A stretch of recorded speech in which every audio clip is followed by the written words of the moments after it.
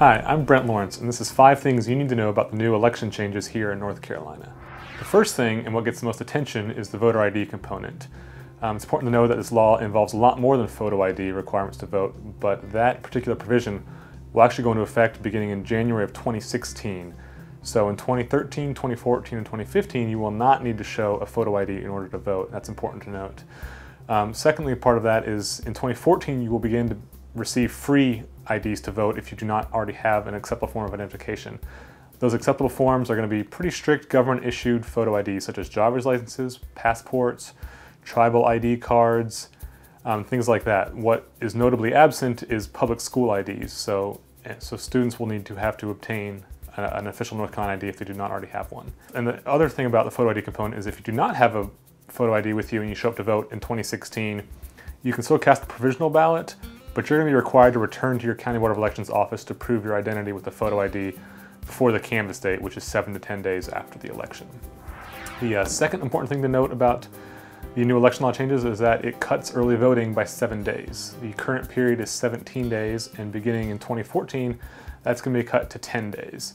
Though a provision in the law does say that county board selections will have to maintain the same number of hours of early voting as they did in 2010 and 2012. So for instance, midterm elections will look at 2010 for the number of hours, and presidential elections will look at 2012 and maintain that same level of hours. The third thing to know about this new changes we're looking at here in North Carolina is that it eliminates same-day registration. So currently, and in the past, you've been able to register and vote on the same day during the early voting period. That's no longer going to be acceptable, and all voters will need to be registered 25 days prior to the election in order to vote. Registered voters will still be able to update name and address on their voter registration during early voting though. The fourth thing to know about the new election changes is that it ends straight party ticket voting. So no longer will you be able to cast your ballot by just checking Republican or Democrat on the ballot and vote for all the partisan races. From here on, beginning in 2014, you're gonna have to vote for each individual race on the ballot. The fifth thing to know about this is that it actually also eliminates out-of-precinct voting. So under current law or past law, if you show up at the wrong precinct to vote on election day, you were still able to cast a provisional ballot, and then essentially everything that matched your district would count. So if you could vote for president and governor, those would be counted, but if you were in the wrong state house district, for instance, then that would not count. Under the new law, it says that no matter what precinct you show up in, if it's not your assigned home precinct, your vote's not going to count.